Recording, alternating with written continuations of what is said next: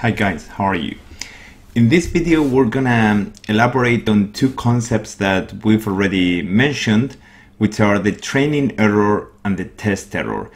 These are not concepts that are particularly difficult, but it's very important that we understand them very well. Okay, what is the training error? Training error is the average error we have when we use a model to predict on the same data set that we used to train that model.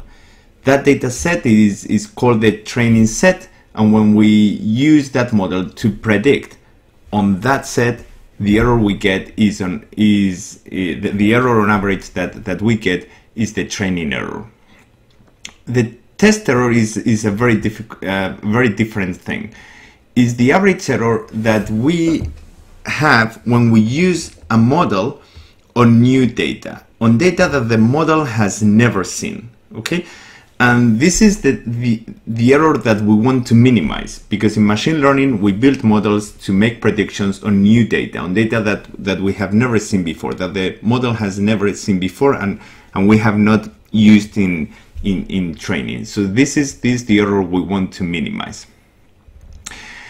So in machine learning, basically when we have a data set and we use it to train a model, then it's fairly easy to compute the training error. We just have to apply that fitted model on the same set that we used to train it.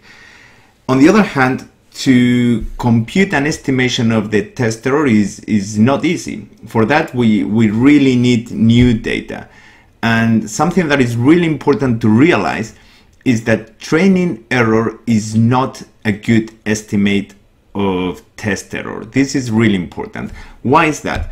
Well, if you think about it, we've seen that if we have a model and we make it more and more flexible by adding degrees of freedom, we can make the model adapt better and better to the training set.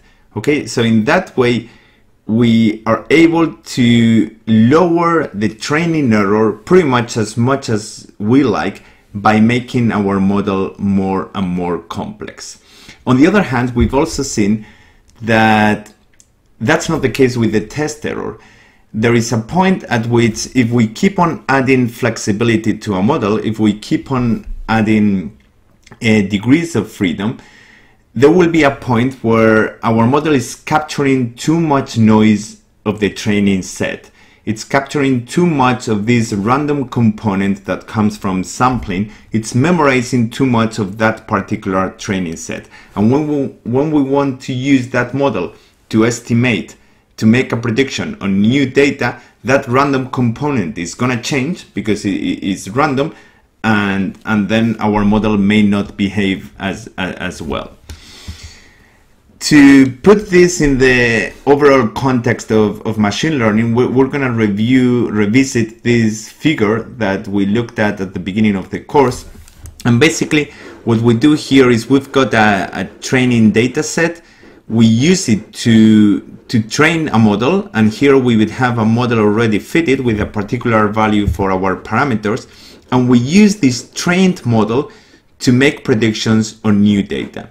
So the training error is the error that results from using this trained model on the training data set, on this data set that we used to train the model. And the test error is the model that we obtain when we use this trained model on new data, on data that the model has never seen before. This is a really important graph. Here we're representing, on the horizontal axis, we're representing the model flexibility from low to high. At this end, we would have simple models, models that are not very flexible, and at this other end, we would have models that are very flexible with many degrees of freedom, that are able to adapt to capture many complex patterns. And on the vertical axis, we've got the prediction error. And we're going to represent both the training error, which is this blue line, and the test error, which is this red line. And at this end of the graph, we would have these simple models. And here, these simple models are are too simple. They don't have enough degrees of freedom. So they're not able to capture the underlying relationship between the inputs and the outputs. And that's why we have a high training error. But as we increase the number of degrees of freedom, as we increase the flexibility of the model, we can make this training error as low as we like, basically. But what we've seen is that the test error behaves in a very different way. When we have a very simple model, okay, when we start adding degrees of freedom, we make the model more flexible. At first, we are adapting better both to the training set, and also we're making better predictions because we're allowing the model to fit the underlying relationship between the input and the output. But there's a point about here where by adding more and more degrees of freedom, what we're doing is making the model fit too closely to the training set. Okay, here we are starting to capture part of this random component that will vary in different samples, and therefore we don't want to capture that random component which will not be useful, rather the opposite at the time of making predictions on new data. And here at this other end, we're overfitting the data. We're having a very low training error. We're adapting really well to the training set, but too well. We're capturing part of that random component. So when we use this model to make predictions on new data, what we get is bad predictions because we're capturing too much of that random component.